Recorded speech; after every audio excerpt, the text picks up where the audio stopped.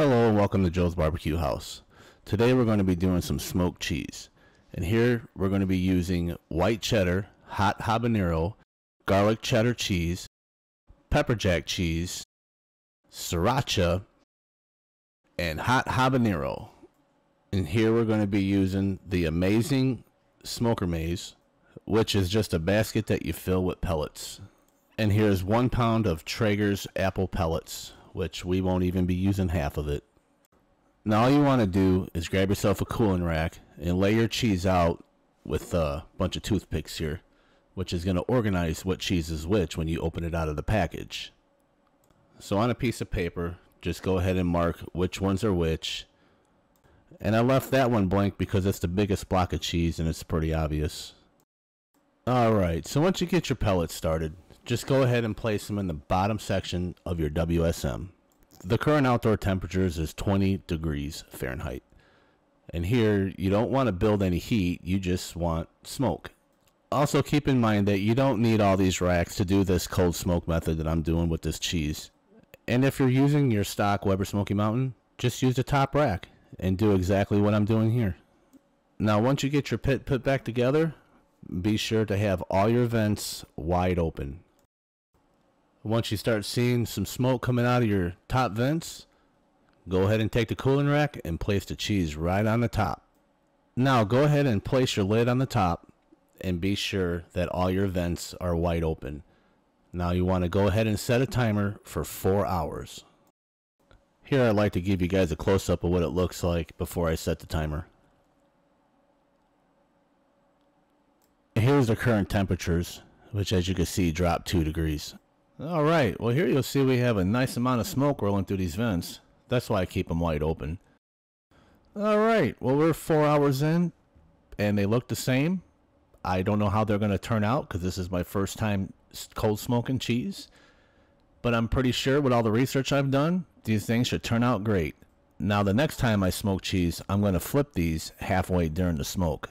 Here I'm going to show you how many pellets we burnt.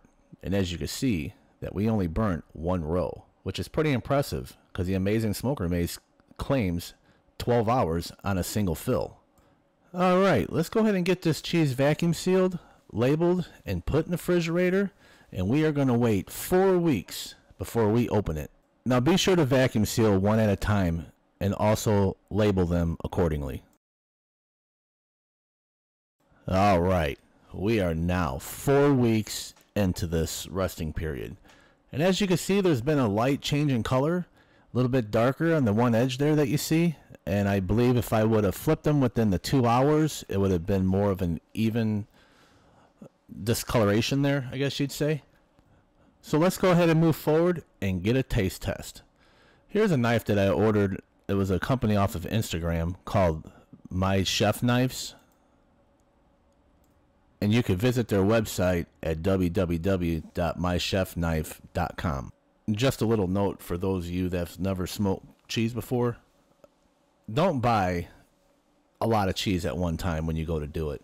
Practice with 1 brick because you never know how it's going to turn out. I had confidence that it was going to turn out perfect, and it absolutely did. Everybody loves it, and I can't wait for my wife to make her homemade macaroni and cheese using this smoked cheese in her recipe. Just a little spoiler alert, she did make macaroni and cheese using the garlic cheddar, and I'm telling you right now, it turned out amazing.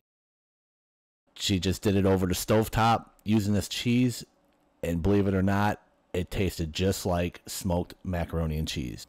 Here we got the pepper jack and the white cheddar. Gonna go ahead and sample this and see how it turned out. And I'm here to tell you, it's a light smoke, doesn't take away any flavor from the cheese, and it is just absolutely amazing. I can't believe how well it turned out from my first try. I think the next time I do this, I'm going to smoke it for an extra hour to get a little bit more of that smoke flavor infused into this cheese. Well, that's all I have for you today. So if you like what you saw, please hit that subscribe button. Also, comment below on how you would have done this smoke differently.